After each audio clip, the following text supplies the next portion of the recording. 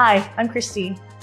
And I'm Emma. In 2016, we launched the No Justice Project in partnership with Drake University's Middleton Center for Children's Rights. It has since then become an annual art exhibit highlighting our youth artists. This project aimed to show that youth in our judicial system, that their future is hopeful and their life experiences and voices matter. No Justice gave youth their tools and opportunity to learn about their personal rights, contemplate their own participation in the justice system, and provided a healthy way to respond creatively through art. Using art to elevate the voices of court-involved youth, the No Justice Project engaged the public in a discourse around system disproportionality and social injustices these youth face. In 2017, we hosted No Justice, Finding Home. You see, the ArtForce Iowa community grew to include our heroes, young people who identify as immigrants, refugee, or first-generation American-born youth who are survivors of crime. We invited the community to explore new concepts of home through the eyes of young people who have seen more than most of us can even imagine. From witnessing and living in war-torn countries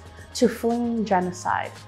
From living day to day with all of their belongings in a trash bag to not knowing when they'll have their next meal. With the help of Drake Law School students, our youth artists learn how to defend themselves, how to exercise their legal rights, how to express difficult thoughts and feelings, how to move through traumatic experiences and still welcome each new day as full of possibility. We have asked former youth artists to join us in reflecting on what this experience meant to them. Here's what they have to say. It was 2015 when I started ArtForce. So I was 15 going on 16. When I got there, like the vibe, the initial vibe and just atmosphere, it felt very much like camp almost, and just really like family, like a home away from home.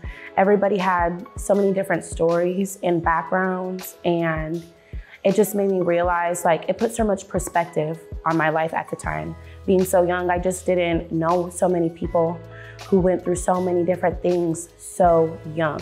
To be at ArtForce and just to hear everybody's story, and I just felt so honored to be a part of everybody being able to open up and just kind of find their outlet and do things that they typically would not do or have the space to do, let alone resources or just the safety or comfort to do. And I just felt so honored to be a part of that space. It just felt so much like family. I got involved with ArtForce Iowa in around September of 2016. At that time, I think it was after school, I was in 8th grade. Kristian and another person came to Laurel, where I was living at that time, and they were just recruiting people for the DSM Heroes program that they were starting up. Some of the program that they were offering was creative writing, visual arts, but also a lot of instruments. And I was mostly interested in the instrument side, so I signed up for it, and this will also give me something to do after school because I usually don't do anything. So that's how I got involved in ArtForce. So it was right across from North High School, and it was adjacent to their playing fields. They had a track and football field and soccer field. And it was 2 floors.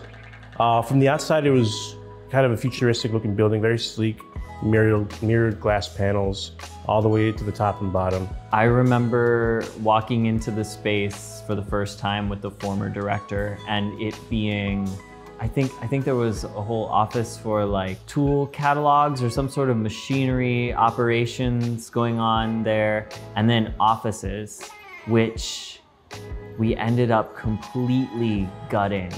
And it gave a really industrial and open atmosphere to the space. Having 2 floors that was just kind of free range, arts happening everywhere, all kinds of arts happening all the time. And basically all the walls were just adorned with art. Art that the kids had made, art that we had made, art that we found.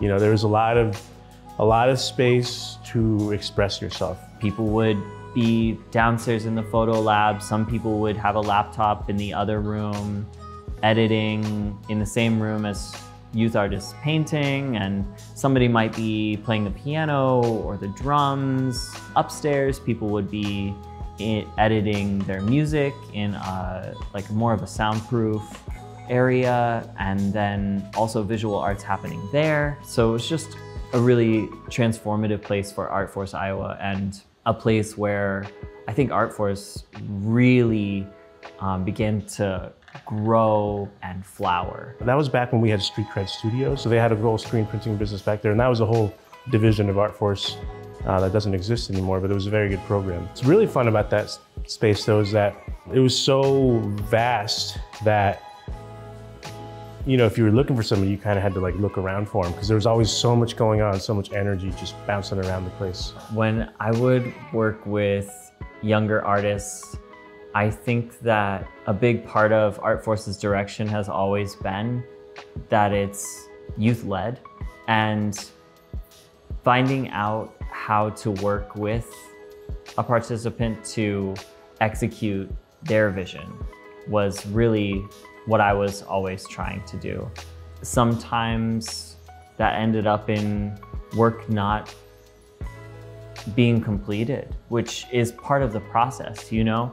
And I think that's really what I would say about my approach, is it's more process driven and it's less about a final outcome. Because once you get something in a gallery setting, it's gonna look amazing, no matter what it is. We had these workshops where we'd have the kids in after school for a couple hours, and they would just hang out with us and kind of express themselves, and we'd give them a space to feel safe, to kind of do whatever they wanted. You know, we'd hang out, we'd go on these little nature walks, and I'd kind of talk to them lightly about cameras, because back then, you know, a lot of them were mostly interested in just taking pictures and having fun. So it wasn't really so much as instructional workshops, it was more just like creative projects that I'd have them do. I just remember the preparation for the No Justice exhibit. It wasn't just like, what's home to you? I know the first initial theme was home and what that meant to everybody, and we kind of based our exhibits and our art projects off of that. The preparation for it, we were doing seminars as far as our rights as youth.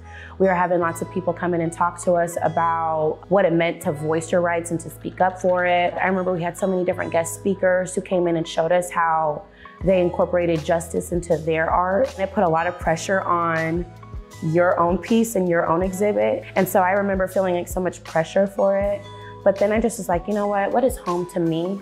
And ArtForce was home. It was home away from home, and there was just so much love in it. And that's what I wanted to go off of. A lot of the people involved with ArtForce Iowa at that time, the students were really looking to not only find home in the state or with their families, but also with their chosen families and through their artwork. I think that was really the expression, a lot of the things that were expressed through the artwork and the exhibition as a whole. Where is your home? Where do you feel safe, and where do you feel like you're able to grow in your environment? And for me, that resonated well with me because growing up, you know, grew up very poor as also an immigrant. Art was a way for me to find my own path. And that's how I felt at home, is when I was working on my art, practicing, you know, going out after school, in high school, doing photography, just messing around with cameras however I could. For me, that became very thematic throughout my life. And I like that we came up with that theme for the exhibit as well. It was done at the Heritage Gallery, which I think is a wonderful space. We were able to really mess around with like big artworks there, like large media. I think a lot of the kids really enjoyed it. I saw a lot of good work there. I saw a lot of very creative pieces that I would never have imagined myself. So it's great also to find inspiration from these kids as well, because every artist is different. And especially budding artists who don't really know the rules and aren't constricted by, you know, what other people are going to think about their art. So seeing that develop in them was very beautiful. That No Justice Finding Home was the first multimedia exhibit that ArtForce Iowa really did. No Justice Finding Home really highlighted photo, video, audio, and of course we still had visual elements. I've never done an exhibit before like that. You know, the exhibits that I have done were very small, more like a arts corner, like farmer's market kind of thing. This was like a grand, like almost professional exhibit. So leading up to it, it was stressful finding material, finding pieces that I felt deserved to be seen by a large group of people. But once the show came to be, all that stress faded away, and you could see the joy in the kids' faces seeing their art displayed in such a way. So it made it all worth it. Listening stations were a multimedia display of some of the youth artists' songwriting work.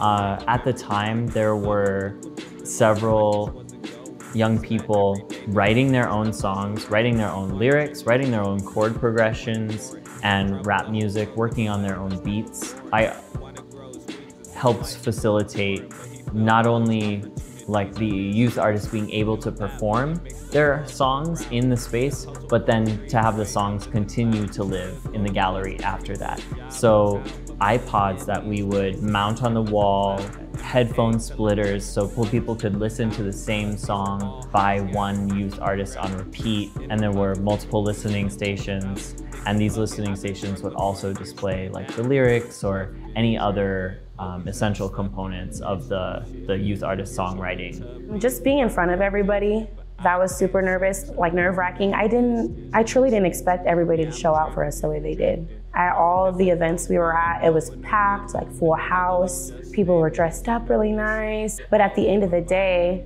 that was my art, and that was something that I was proud of, and I just wanted everybody else to be proud of it too. And I guess that was the only thing I was really, really nervous about.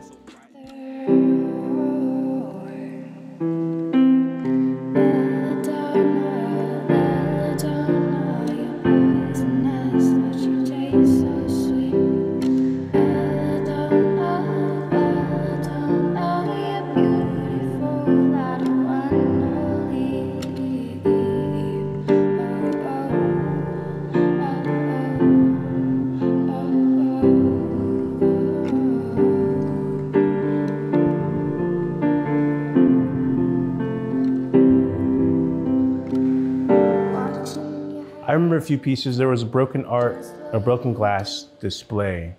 The way it was laid out, the composition of it, you could tell it had been really thought out and very colorful, very emotive.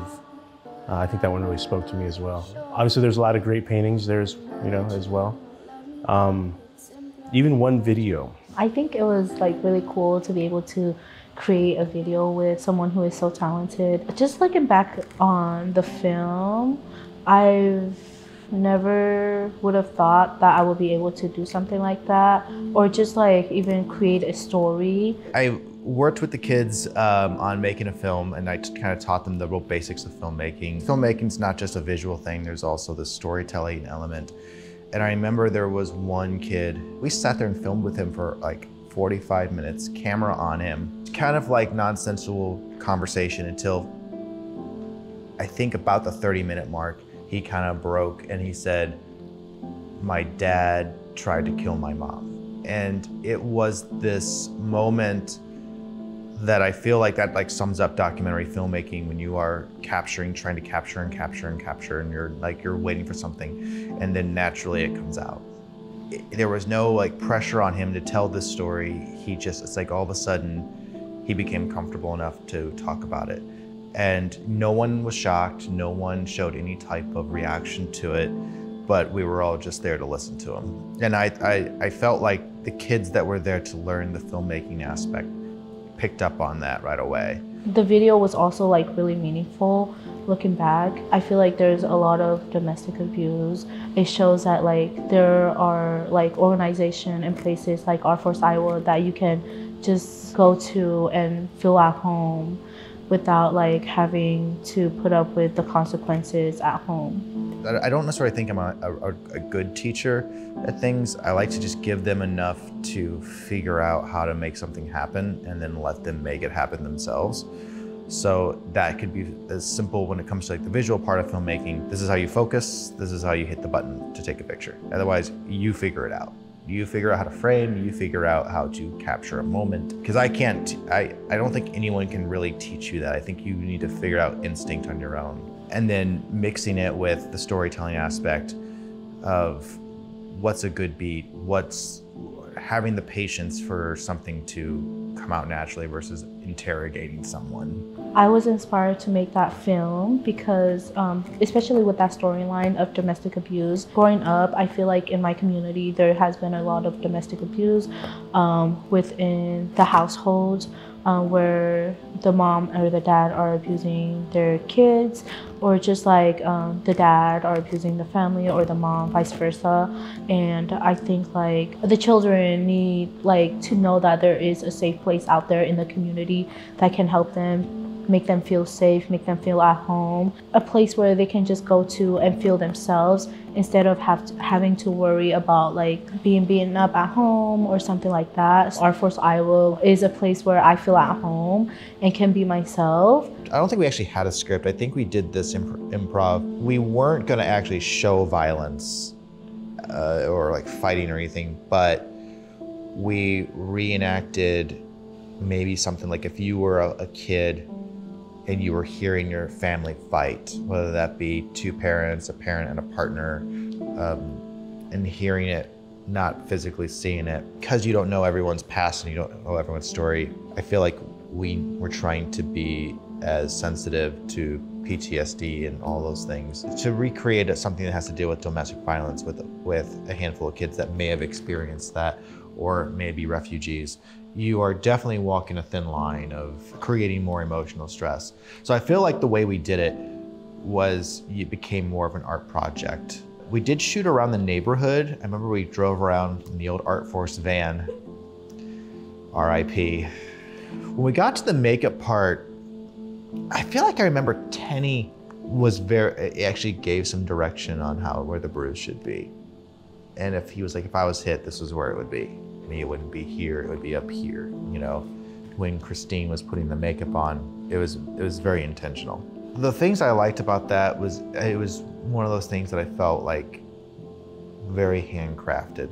So the first time where I had my art display, it was really cool because I never think that like something like that would happen. I feel like that was only a few months in or like a year in. A few months back, I would have just thought that I would be at home just, you know, doing nothing. So I think that it was really cool to have like a lot of people to just be there in the space where they can like look at your art and be like, oh, this is really cool. I loved coming in there, even outside of the work that we did together, seeing all the art that they had on the walls that they made, both their sculptures to paintings to drawings, and you see these things that are just so like heavy. You know, there was that one Ships in the Night painting that I often think about. Usually when I'm using the phrase ships in the night, when there was someone I work with closely but we don't see each other, and we literally I'll be leaving, they'll be coming through. And I think about that painting whenever that pops up. My philosophy when it comes to curating a show is really the belief that anything can be art if we say it is. In the interest of expression, sometimes we have to let go of perfection. The rough edges of the things we make often tells a much more interesting and perhaps truthful story than something that is more manicured. Curating as an art practice has always been a really powerful act. Assisting others in the art making process is revolutionary. And being in a community that is cultivating that has never made me feel more fulfilled. Like my work at ArtForce Iowa was some of the most fulfilling and rewarding work I've ever done. The greatest things you should take from No Justice are the people you meet. Absolutely the people you meet, like the relationships that I've made, the stories that I've heard, the art that I've created. I carry that also just near and dear to me. Like every time I pass Virtual Cafe, I'm like, I had my first ever performance there. And just so many different people. I think networking, you never know. You never know who you'll meet, who you'll end up in the room with. Like, you just never know. Keep in mind, like, you're meeting really great people. You should learn from them and look at them and model after them. It's good people, so yeah. This was the first exhibit that incorporated the voices of the youth in the Heroes program. It was amazing to see the gallery reflective of the studio space at ArtForce Iowa, representing so many different lived experiences, different skill levels, and so many different points of view. Since 2016, ArtForce Iowa has hosted a No Justice exhibit every year except 2020 due to the pandemic. Each year had a different theme, giving youth artists opportunities to explore, reflect, and create in response to the theme. As this series comes to an end, we want to honor where we have been, where we are, and where we are going. Every month leading up to our final exhibit, No Justice Legacies, we will be releasing a small documentary like this one to celebrate the legacy of this series. We invite you to be a part of this exhibit by sharing your story with us. If you're a creator, we want you to submit your story today. If you're not a creator, we're here to help. At ArtForce Iowa, we believe we are the stories our community collects, and we want to honor our collective heritage together. For more information, go to kjlegacy.org to find out how you can be a part of our legacy. Share your story today.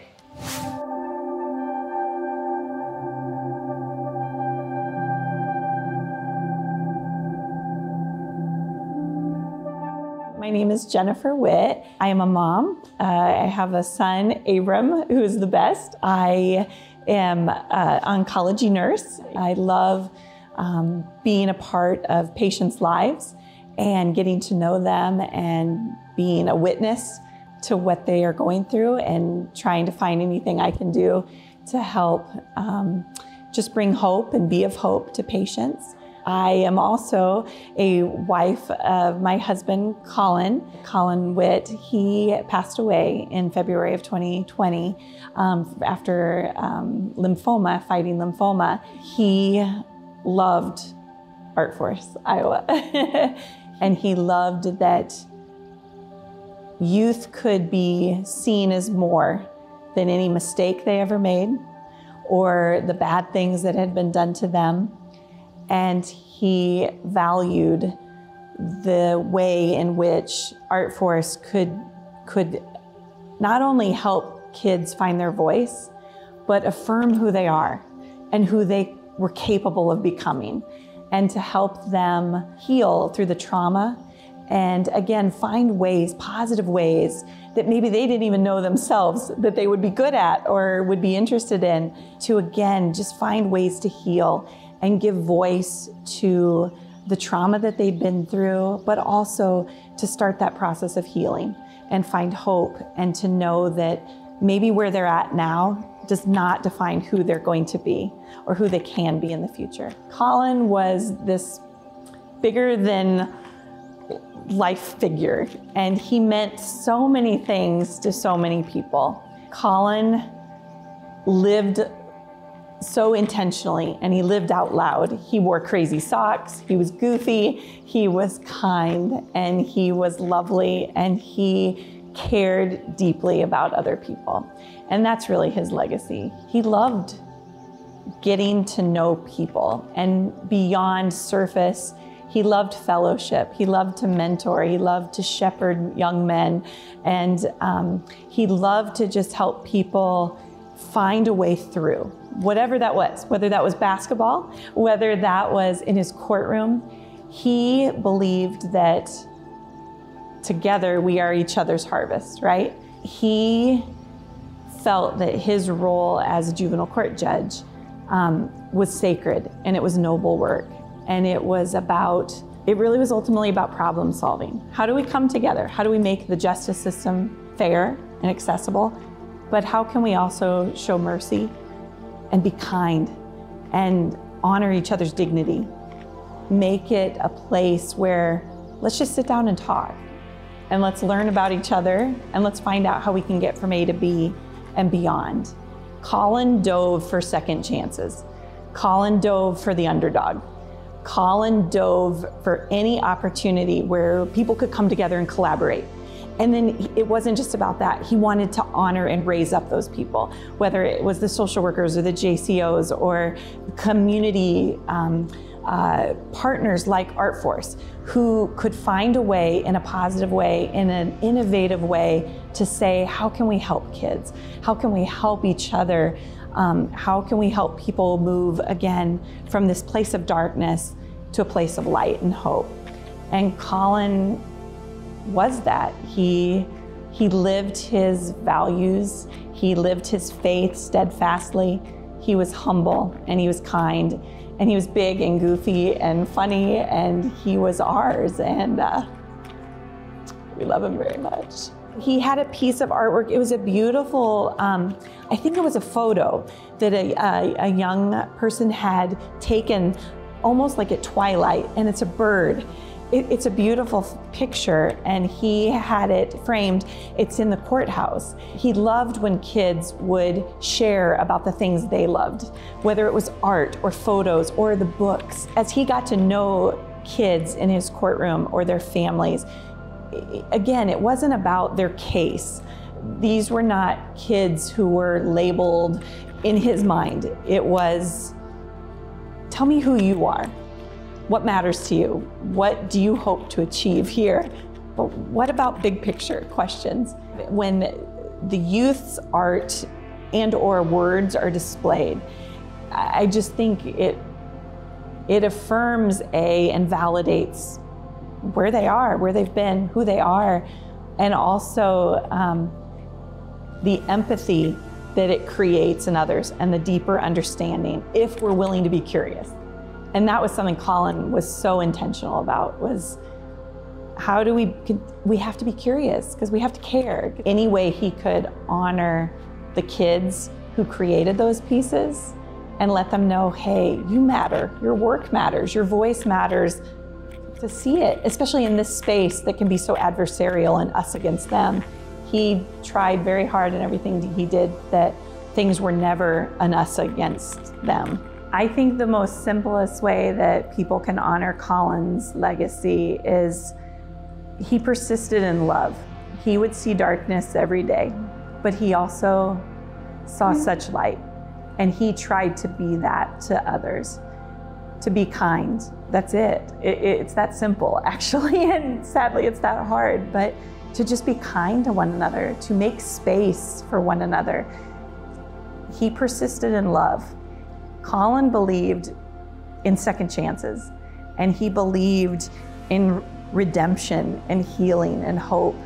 And he believed in his heart of hearts that, again, you are not defined, and you should not believe in the lie or the label that's been placed on you for whatever reason, or even if it's your own choosing at this moment.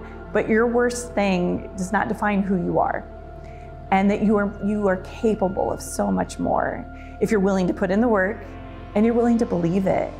When after Colin passed away, there was a prayer that was sent to me, and it has always stuck with me, to be the things that we loved about Colin, right?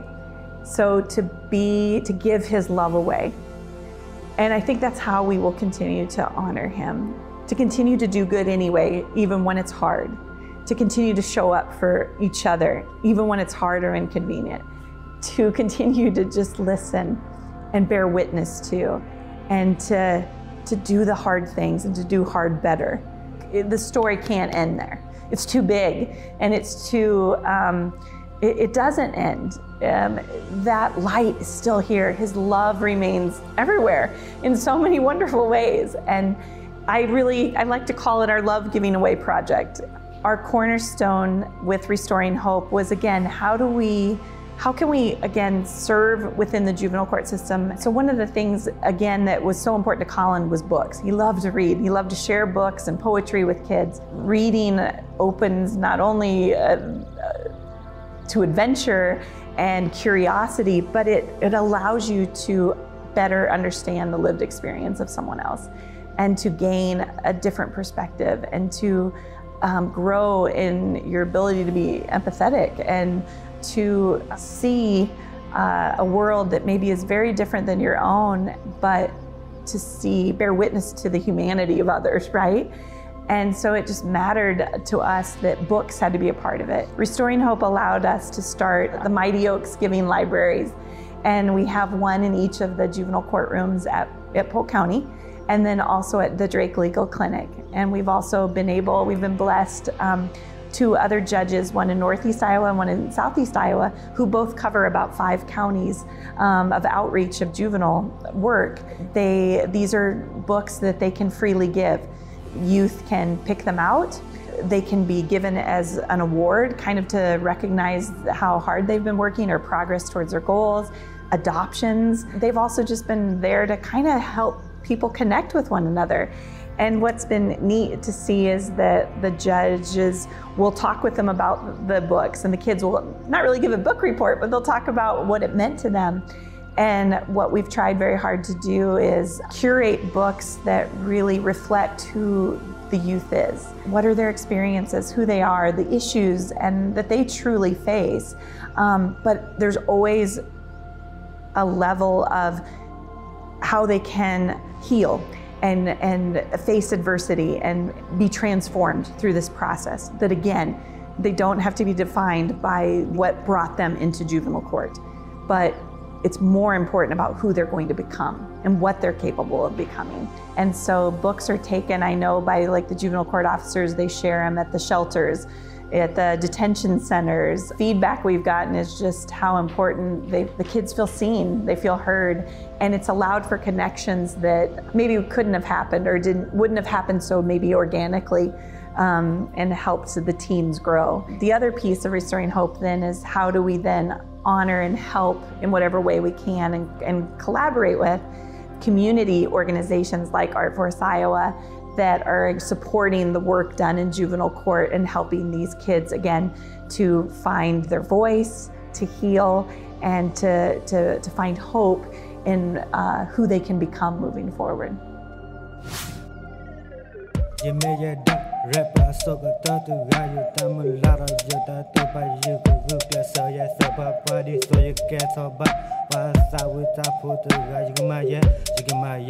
từ lời giờ ta muốn la lỡ bởi thôi cái hê ta sợ cái to lơ lơ xê đi thôi cái nêm bác rapper từ dư qua ta nó có ba xì quay đã Jaquez cái gì cái nãy giờ ta rap từ xe nó tập lo cái pa lo ye đi giờ ta muốn la rồi giờ ta tụt ba giờ cái gle sợ ye sợ pa pa bây giờ ta la ô đòi ya giờ cái mà ye đã từ lời giờ ta bao nhiêu apporter rồi giờ ta muốn la giờ ta giờ cái sa giờ thử thôi ye red đó